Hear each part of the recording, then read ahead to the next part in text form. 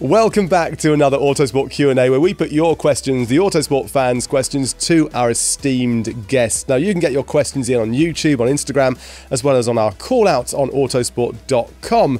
Joining me this time, I'm delighted to have, I say with a wry smile, my two very sleepy-looking friends after the Las Vegas weekend. I've got Haydn Cobb, hello to you, and JBL, a.k.a. Jake Boxall-Legge. Or is it the other way around? I never know. The other way around. It's not. I think you're always a.k.a. Jake Boxall-Legge, because we never call you Jake Boxall-Legge. How are you both, Jake? Very good, thank you. As you say, knackered after Vegas, because it's on a very silly time zone if you're working from the UK, but we persist, we shall endure, and that's why we do this. Endure and enjoy. Exactly. Liquid gold, this, isn't it? Hayden, how are you doing? I'm all right, thanks. Recovered from, pretty heavy weekend, but it's all good. How are you? I'm all right. Actually, I had a cold. I don't want to dwell on it. I had a cold. I've got over it. Glad. But a little behind the scenes for you. I didn't set my alarm for both qualifying and the Grand Prix. Now, you'd think that I'd have... I know. Oh, hello. No, because I've got a 2-month-old baby. So I was the alarm? With plenty of time in hand. So I was probably up at 3 o'clock in the morning and waiting the start of the Grand Prix, which started at...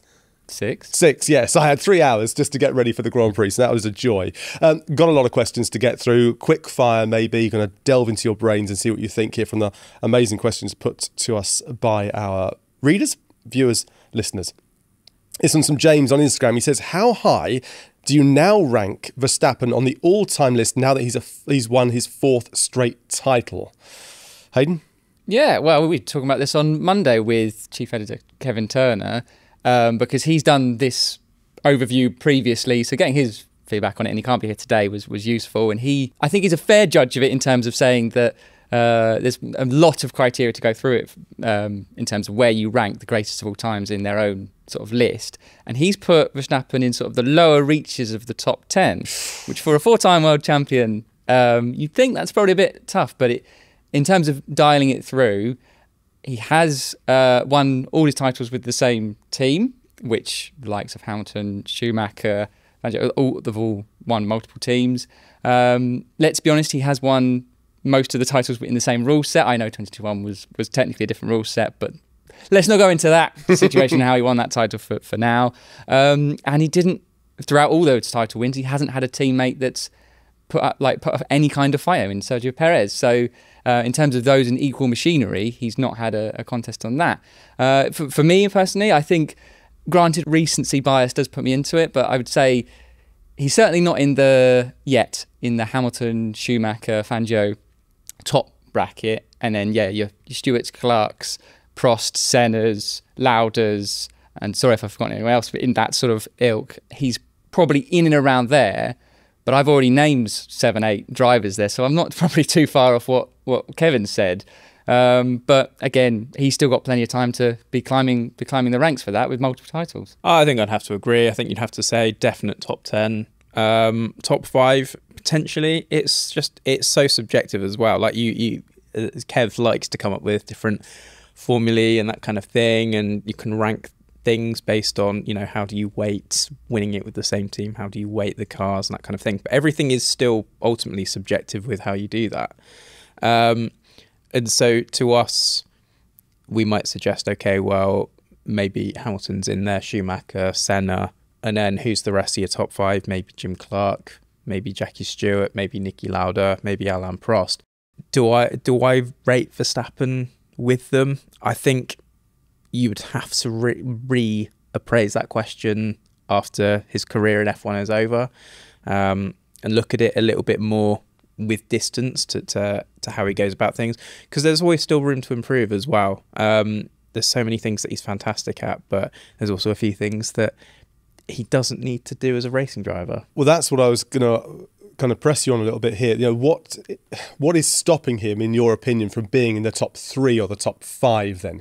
Is it the fact that he is, aggressive on defence? Because, Senna was always aggressive under defence. So was Michael Schumacher. Lewis Hamilton was to a degree, but maybe not to the extent of Schumacher or Senna. So what is it that's holding Verstappen back, in your opinion? Because whenever we say anything that could be deemed as slightly non-pro Max Verstappen, and let's face it, we are all pro Max Verstappen here, whenever we say something like that, the internet ignites. So what is it, in your opinion, that's holding him back? Obviously, it's quite a sort of clever approach to how he wants to go racing. And ever since we've had this be ahead at the apex thing. He's utilised that to the maximum. But there's just this lack of, let's say you want to concede now because you might win a little bit later. There's not really that much thought behind the move. It's not like a snooker player that's always thinking 3 or 4 balls ahead. When Verstappen is in that moment, there isn't that forethought at the moment. And he kind of needs to weigh up consequences and think, okay, if I do this, what's going to happen here? I think that's the thing that's lacking. Otherwise, raw speed, he's got that immense car control. He's got that, just this sort of way that, unlike a lot of other drivers, he just knows exactly when to push the tyres at the right time. You never hear him come over and go to the radio, or very, very rarely, saying that I've run out of tyres before everybody else. That just doesn't happen to him. But I think it's just that really aggressive racecraft, it goes over the edge sometimes, and he needs to just rein it back a little bit. But on that point there, Haydn, I don't know. In my opinion, Max Verstappen knows exactly what he's doing at all times. So is that part of the problem, that he knows what he's doing? He knows he's outbraking himself. He knows he's going to drive himself off the track, and in doing that, he's going to drive others off the track. Is that a problem for us watching on, or is that what actually makes Max Verstappen so damn strong, that he does these things premeditated almost? Good question. I think it's a bit of both, in terms of, he's probably the most aggressive driver there's potentially ever been in Formula One, but he does everything with a purpose, and it's sort of, he's well at angling it as this is somebody else's problem, in terms of, when he was aggressively defending from Norris over those sort of Austin, Mexico races, it was always with the mindset of, Norris is going to go around the outside, or if he's going to put himself in a risky position, he'll have to deal with the consequences, not me. Happened as well in Austria when they came to blows. Norris was the one who didn't finish. Yes, Verstappen got a penalty. Yes, he got damage. Yes, he didn't win the race, but he finished 5th, still banked 10 more points than Norris did that day, when arguably they would have finished 1st, 2nd in other circumstances. So, it can be, I think, to his critics, it's his biggest weakness, I guess you could say. But to his fans, it's sort of what drives people to him. And I think that's that whole contrasting style, you either love him or you hate him type thing. And that's why he's probably so, particularly in the social media age, divisive. I think if social media had been around when Senna was was driving, I think we probably would have seen something very, very similar for similar reasons. And I think that's probably why, where we are now in his current career, yes, no one can fault that he's a fantastic driver, but those petulant moments, those calculated moves, you could say, which we have seen in others, as we mentioned before, probably mean that he's not like the perfect racing driver so far. Pure race craft. Also, it was revealed recently, Christian Horner was saying that he's actually, it got under his skin more, the criticism got under Max's skin more than maybe he thought initially, and that's interesting from a championship point of view. Imagine Michael Schumacher giving a jot about the fact he smashed into Damon Hill. Could you imagine that Max? And it's that, isn't it? Michael Schumacher's skin was so thick it was like a rhino. But Max doesn't seem to have that. If apparently he's being affected. I think so, and I'm sure you kind of see this in when we're at races. If there's a question that he sort of gives relatively short shrift, he's quite defiant in the face of that, and you can see that he gets a little bit defensive in the sense that he'll give sort of quite snarky one-word answers, that kind of thing. Thankfully, I've never asked him a question where he's done that, but when you know when it's coming, when someone's really up to ask him a question in a press conference, and he's already sort of sinking into his seat going, right, how am I going to deflect this a little bit? Obviously, I wasn't around for when Michael was racing and other people like that, but you didn't tend to see that. He thought about it and was usually quite measured. It was very rarely a sort of like a little terrier barking back. It was never like that with Schumacher. You do get that to some extent, I think, with Lewis as well, if he doesn't like a question.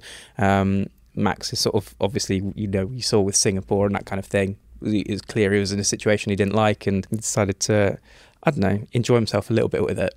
Yeah. We're going to stick with Max on the next question, but it is interesting, I think, that, the thick skin, we always think of these drivers that are the very, very top of their game. Any sports person at the very top of their game, that they must be completely impervious. There's no way you can affect them. And yet, maybe it's not quite so simple as that. D5 Pasadena on YouTube says, if Max was racing for McLaren and Lando Norris was racing for Red Bull, who would have won the 2024 drivers' title? Now, I think we have different opinions on this. So what do you go? I do think Verstappen wins it regardless of what car he's in. But obviously with this hypothetical, we're assuming he's been at McLaren for a little while, in terms of he would make the team like he has Red Bull, i.e. his own. Everything that he wants, he gets, whether it's the sort of the teammate situation. So I think papaya rules wouldn't even be a thought in McLaren's minds if Verstappen was their driver. In terms of strategy calls, he would lambast and say, look, you make me number one and we win every race possible, and go from there. That's not to say I think Norris couldn't win in a Red Bull, but we haven't seen it. It is his first title fighting campaign, it's fair to say that, and he's learned a lot. He's been very open about that, but we haven't seen him basically do the same things that Verstappen has been able to do to win this title with 2 rounds to spare. I think it's the whichever driver's in the Red Bull that wins it, and I'll explain why. I do kind of agree with what Haydn is saying, and I think that Max goes into McLaren, he does make it his own team. You don't have any of the outside lobbying to give Piastri a slightly better deal within the team. You have everybody there gravitating around one driver, and therefore I think it's going to be closer.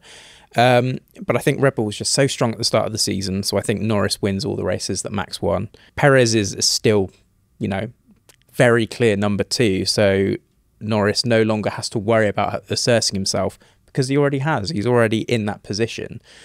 And I think he deals with the drop in form in the mid-season a little bit better because he's more used to being in that position. I think when the car was really, really struggling for balance, Norris usually has spent, I think, the last 3 years with a McLaren where he struggled with the balance, and he's done pretty well with it. Verstappen seems to be a little bit more sensitive to it, and still he did fantastically well, and he got great results in the mid-season. Had a terrible race in Hungary, and he still came fifth. And there's been other races like that, but I just think Norris deals with that a little bit better because, again, as I say, he's used to it for the last 3. He's been dealing with it for the last 3 years. And then ultimately you get to this sort of run in towards the end of the season where the Red Bull is a little bit better. Again, I think it's so close. But I think Verstappen is maybe a little bit frustrated by the McLaren mistakes as well. The team is guilty of throwing away as many results as perhaps Norris has. I do think it goes down to the wire rather than being wrapped up now. But I still think Red Bull ends up winning Drivers' Championship with Norris. So you're saying Verstappen wins either way. Either way, no matter what. Yeah. And you're saying Norris if he's in the Red Bull because of it's the Red Bull car and because Norris is better at dealing with the pressure. I think it's got to be Max personally. I think only one of you's right. I mean, it's a good question, and it's something we'll never know the answer to. That's the whole point. Right, of this. And likewise with the whole teammate situation, how does Verstappen get on with Piastri, who in this hypothetical let's say he pushes him closer.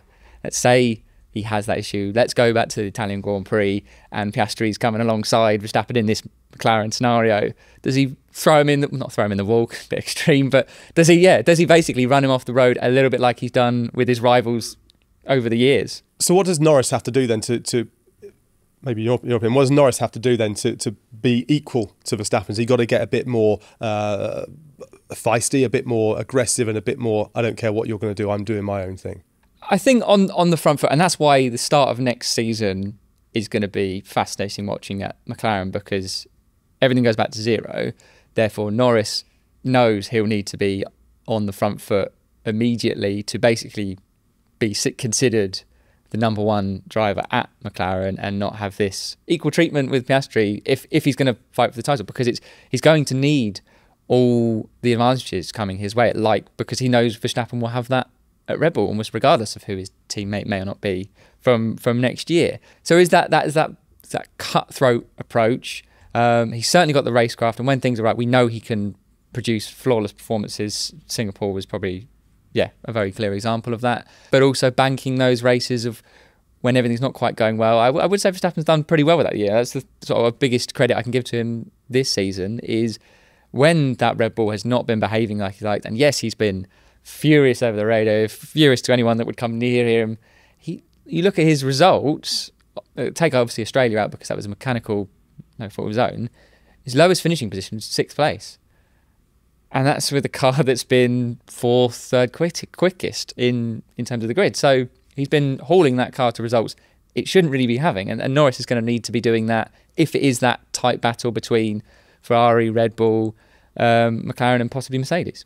What have we've seen over the years, haven't we, that the champions, whoever they happen to be, the champions at Vettel, Hamilton, Schumacher, go through the list of these people, but Alonso even at that point, but they have always been very critical on team radio. Their demands are so extreme, and Verstappen brings that, doesn't he? He has this demand straight away. Why? He's always asking this why, and I think that's something that probably sets him above Norris. Norris has got to learn, surely, if he's going to become that champion. Sam on Instagram says, We've had 2 years of Vegas on the calendar. How would you rank the American races? Now, I don't know if he means the American races in the calendar or the American races in order of the American races. So interpret however you wish. I'm going to go with American races as American races, and purely because a few weeks ago I did a piece ranking all of the circuits that have been used in the US. Great read, by the way. So, and it was all of them throughout F1's history, and I believe I put Watkins Glen first, which I don't think will be entirely controversial. I think everybody has a very fond spot for that circuit. I think as a circuit itself, Vegas isn't particularly interesting. It is there to use the strip not in its entirety, but use as much of it as it can. And then everything has kind of been built around that within the confines of the city. But actually, I think because of the conditions, because of cold weather catching everybody on the hop, I think it's actually produced some pretty decent races. So that's in the middle of the three. Miami, it's great to go to. It's really cool to see it, but it's not been great. The races there haven't been stunning. I don't think you can look at it and go, this will be one of the vintage Formula One venues in the future. It will go the way of perhaps Phoenix or Detroit or something like that. It won't be entirely fondly remembered. As we're coming onto the circuit of the Americas, you're already grinning, and you know what I'm going to say. It produces some fantastic races, and this year was no exception. But as a circuit, I absolutely hate it, because I think it's the laziest piece of design on the planet. It's an absolute travesty that it works. So it more annoys you that it works? Yes, exactly. Right, okay. Why does it annoy you that it works? Why does it annoy me? Because it shouldn't. It is basically, it's the Maggots and Beckett's at home leads into, we have Istanbul Turn 8 at home, separated by some long straights and some sort of tight corners. It's in the middle of nowhere. The scenery is atrocious. The Wow. car park, I remember like the first year in 2012 when it was first racing there, it was just beige and grey. And so they've painted all of these stars and stripes on it to sort of pretty it up and make it look good. But it's just, every year you have these track limits issues, far too much runoff, there's no deterrent there. The turn 14, 15 switchback bit, that's quite good. I do actually quite like that. But the rest of it I really hate, because it's just worse corners, worse versions of corners that are good. And again, it does annoy me that it produces good races, because I don't feel it justified in my rage against it. However, I will put it top of these three circuits. Despite all of that. Despite all of that. Well, I was just thinking maybe you should get an opinion on this. Yeah. Oh. But okay, Haydn, because it works, it annoys JBL, which says a lot. But what about yourself then? I can hear the Circuit America's hearts breaking from here, hearing all that. You just said they've got, or copied, the best corners of circuits around the world, put it in one circuit, which is the whole point of whenever you're 10 years old and you're trying to draw your fantasy racetrack, and you take inspiration from that, you do exactly what Cota's done. Okay, but as a 10-year-old, you probably have your favourite books, and you try and chop and change them and put into your own little story. You can't write a good book by stealing you can steal inspiration from, but directly lifting and doing worse versions thereof. That's what I don't like about it. We're all entitled to our own opinions. I love Cota for pretty much the same reasons you've just mentioned, but saying that's why it's good. And it's sort of in a heartland of motorsport. It's been on the calendar over 10 years now, getting close to its sort of 50th anniversary, and it's stuck. That is one thing you would say Formula One in America hasn't been able to achieve, and this was before Cota was heartland for Formula One before the Liberty Media takeover. And they've grown and thrived despite the emergence of Miami and Vegas. It is worth saying that Circuit Americas is very different. It has a different sort of attraction vibe to the other two, which is its massive strength. And I think that's probably why I favour it more. It's a bit more hearty, a bit more authentic, let's say. I am also not a massive fan of street tracks looking all the same and feeling all the same, which ultimately, for me, Miami and Vegas are very, very similar, but one's in May in the daytime and one's at a weird night time in freezing cold temperatures. And for the European mind, can't comprehend having a fake marina in Miami with the boats and then going down the strip and going, oh, there's a hotel. And I'm like, fine, but whatever. It's not my English cup of tea. So COTA is your favourite, and then the other two are your least favourite, and there's no one in the middle. Doesn't really matter if there's not one in the middle. Yeah, I'll go with that. Yeah. You like one, you dislike the other two. Yeah. Fine. Okay. For the absence of doubt in that ranking, I put COTA third with, so what was it? Watkins Glen was first. This is bothering you. Long Beach was second. Okay. I was furious. Okay, well, and if you haven't checked out the article, make sure you do. Just get a little search on autosport.com. I'm sure you'll find it just there. Now, let's have a look. Question about Carlos Sainz from Barry on Instagram. Was Carlos Sainz right to ignore playing the team game in Vegas like he has for most of the season? I quite like this. Go for it, JBL.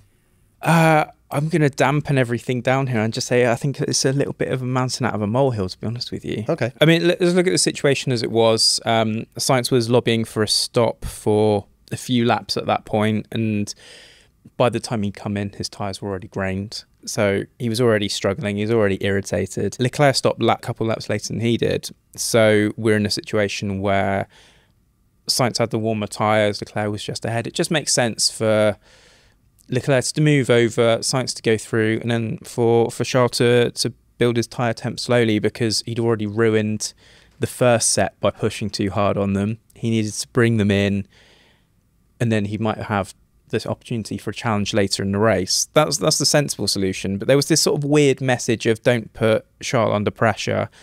Arguably, Sainz could suggest, well, I didn't, because I just straight past popped him. it down the inside. Jobs are good and job done. And I think it's that old... I kind of thought Ferrari had got over the unclear radio messages. Usually it makes more decisive calls than that, or it certainly has this season. But it was you could interpret it very differently from car to car. So I understand why both drivers were irritated by it. But again, I think it's just it's a fuss about nothing, and it didn't really need to happen, to be honest. Yeah, the only case I can say of Sainz having sort of regrets or not thinking that was the wisest move is if we look into the future and say he's looking for a return to a top team, and no disrespect to Williams, but in this scenario that they aren't doing that, and say Lewis Hamilton either wins his titles or retires at Ferrari or whatever, and then they need another driver, if he does start burning those bridges, it's potentially going to be a bit problematic, but only adding to the fact that he's been on the market all season. Mercedes looked over him, went for Antonelli. Red Bull, doesn't matter what they say, they do have a seat available and have overlooked him for that. And it seems that whether it's Verstappen sort of pressuring on that or whoever, and that sort of leaves him very limited in terms of options for there. I don't actually blame him for what happened in Vegas, and he's racing for himself. And I think saying that he's not played the team game all season is a bit harsh. I feel like he's been, throughout his career, a good team player. So I'm not sure I quite agree with that. But yeah, at the end of the day, he's got 2 races left for Ferrari. He's fighting for himself.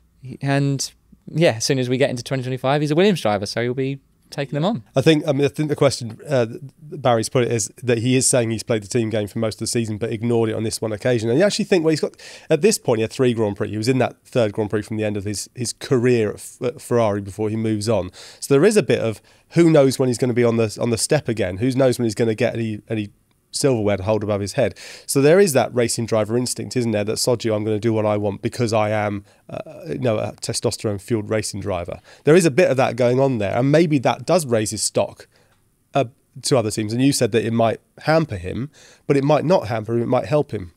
Yeah, I think so. Well, it's just ultimately, again, we don't know where Williams is going to be in the next few years, and we know it's a long-term project. We know that their resources on 2026. So likely next year, unless something ridiculous happens, he's not going to be standing on that podium next year. So he's going to want to sort of have one for the road before he slings his Herc and moves to Grove. So, yeah, you're going to take it. If the opportunity is there, you're going to take it, aren't you? 2 more Grand Prix to go. Let's see if he'll stay on the top on any of those podium positions those last 2 times. What your instincts that Carlos Sainz would do this again for the final 2 Grand Prix just to maximise his career at this stage, or will he start to sit back and help Leclerc?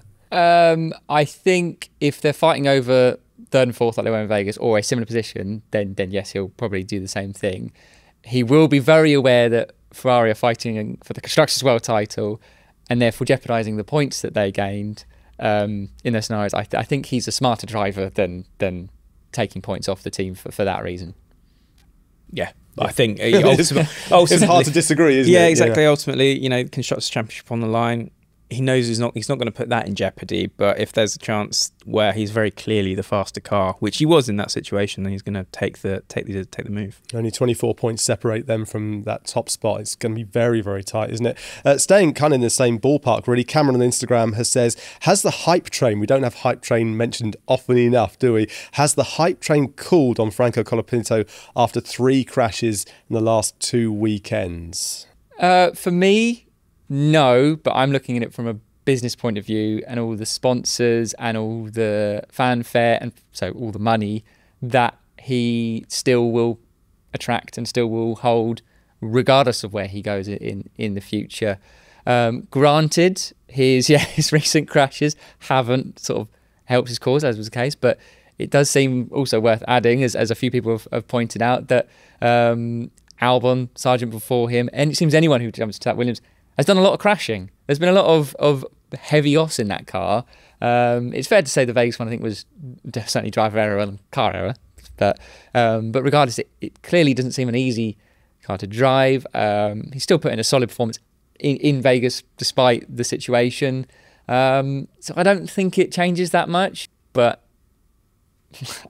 we'll see. He's got 2 more races. Maybe he could that. But in terms of the Red Bull connections, maybe it has called that situation in terms of a race seat for 25. I think ultimately when the discussions of potentially putting Colapinto straight into the lead Red Bull team after a couple of that was always very premature anyway, and I think people got carried away just because obviously he'd done quite well in the opening races. I was really impressed with his Monza race out of just being hurled in, but I think this is something that all rookie drivers face as well, is that if you're shielded quite a lot from a lot of the minutiae of Formula One, where you're given the opportunity of, okay, go out and learn the car, we'll give you what you need to know, do X, Y, Z. They can usually do quite a good job. You give a driver a sort of setup where it's really easy to handle. It might lose some speed overall, but then you try and ease the driver into setups that are bit more difficult to handle, something that ultimately is going to deliver more pace. But that's when they also start to become more involved in setup, rather than going, oh, I'm feeling this and the engineers deal with it. They'll go, oh, I'm doing this, therefore I think we need to, I don't know, take a bit of tow out, or we need to change the anti-roll bars or something like that. When the driver starts to become more involved, they can sometimes get lost a little bit as well. And also rookies crash. That's just the nature of the beast, and I'd be worried that if he didn't. You're there in your first season to find the limit. And I think the fact that if Red Bull's interest on him has cooled, if they're now not thinking about, I don't know, promoting one of their RB drivers and putting him in an RB, if they're not thinking about that now, then I think ultimately that's their failing, that they think they can judge a driver based on 2 or 3 appearances. I could go on a tangent about the Red Bull driver development program. That it's produced 2 really, really, world-class superstars, but I would hesitate to call them Red Bull discoveries, given that Mercedes was in for Verstappen, BMW also had, let's say, a share in Sebastian Vettel. They'd be missing a trick if they don't try and buy him out of his Williams deal. I think Colapinto's got a lot of potential. He's learning the ropes at the moment, and he's going to crash. It's just the fact that if he's in F1 next season, he's still doing it, that's when the issue is. But is there an issue that he finds the limit very quickly? And maybe it's too quickly and he needs to ease off a little bit and take a bit longer to find the limit? Or is it something to do with that car? Because that car has crashed a lot this season. Yeah, that's sort of what I think is going to be a worry for Williams, more so than Colapinto in terms of their situation. But obviously going to next year, try and dial that out of their car. But yeah, he has found the limit and found the limit quickly, but that's a positive. So I still think it hasn't derailed the hype train for him. But where it all fits in is, it sort of relies a little bit on the Red Bull situation and whether they need or want to keep one of their headline drivers and what they do with their sponsors there and how they may be interested in another sort of driver. I think there's been examples of drivers that have found the limit sooner. Logan being one of them. The thing was, the reason that he's no longer in that seat is because that he didn't learn from it this season. That's the perils there. It's, yeah, cool. You've not got free reign to crash as much as you can the first year, but you're going to have a few in your first few races. It's about how you deal with that and dial back from it. I remember, back in 2021, for example, when Tsunoda scored in his first race, Ross Brawn was saying, I think he's the most impressive rookie I've seen in a very long time. What followed was Yuki under-delivering, and I think after Imola having quite a few crashes, but Franz Tost kept faith in him, and now he's, I would say, delivering pretty much every week. He still has the odd off weekend, but I'd say he's delivering most weekends now. And I think any rookie really you can name will have those moments there. It's the drivers that don't find the limit in their first season are the ones that usually underperform and end up disappearing into the sunset very early. I guess you've got to be careful at a team like Williams with a cost cap and things like this. I mean, Pierre Gasly, we know that he's the best driver when it comes to protecting the car. He's not cost his team anything at all over the course of the season, which is a phenomenal feat. And I guess maybe teams like Williams need to say to their drivers, it's great you find the limit, but can you just spin off and not hit anything? That'd be great, please, because we can't keep dipping our hands into our pockets. I've got another question. This isn't actually a question from a fan, but I want to put it to you both very quickly because JBL, we had a chat on Monday about the F1 announcement from General Motors, or that General Motors are going to be on the 2026 grid with a Cadillac entry. This came as a bit of a part of a restructuring plan from the original idea that Cadillac launched back with the Andretti entry, which F1 rejected, as we know. This led to Michael Andretti departing. This is a long question, by the way. Departing from day-to-day running of the Andretti, or from the Andretti group. Now, John Noble's written a story outlining that the Andretti name's still going to be part of the project, with the news that Mario Andretti is being brought in as a director on the board of the Cadillac operation. First of all, it's a kind of a twin question. Will this be a surprise to Formula One? And Haydn, for you, how important is it, do you think, that Mario Andretti is going to be involved, and what would he bring to the project? Start with you on the first question, JBL, and then we'll... Well, I don't know. It's a ceremonial position, really, isn't it?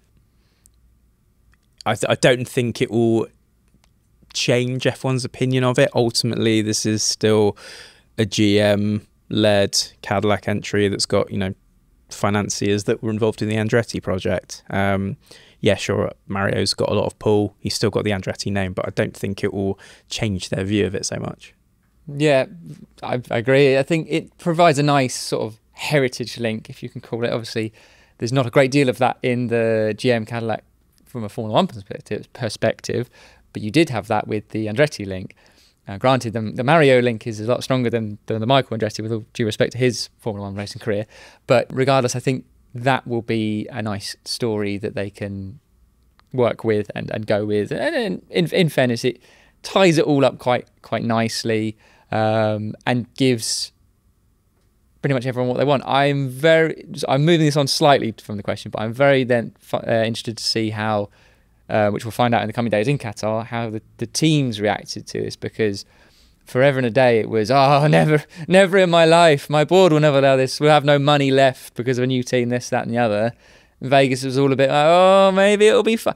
So I'm assuming some sort of dilution fee of many, many millions of dollars has been agreed, or an equivalent sort of payout to suddenly then go, it's not the worst idea in the world. It's another OEM. All these sudden positive things that were all largely still there previously, not so explicit, but it'll be interesting to see how they react to it and where we go from there. But for overall, it's great news for Formula One. Yeah, great news to have 2 extra spots on the grid all of a sudden for 26, and who takes those spaces? And when do we get a 12th team? 24 cars, let's keep going. I would love 48 car grid, wouldn't it be fantastic? Look, gents, thank you very much indeed, as always. There you go, that's it for another one of our Autosport Q&A episodes. Hopefully you enjoyed it. If you did, make sure you like and subscribe to stay up to date with all of our content, and put your comments in as well so we know what you think from what these 2 gents have said. If you want to get your questions in, well, keep an eye out on Instagram and on YouTube as well, and look out for our call out on autosport.com. That's going to happen at the start of next week, where you get your questions in the post-Qatar Grand Prix episode coming next Wednesday. Until then, though, thanks very much for watching, and we'll see you next time.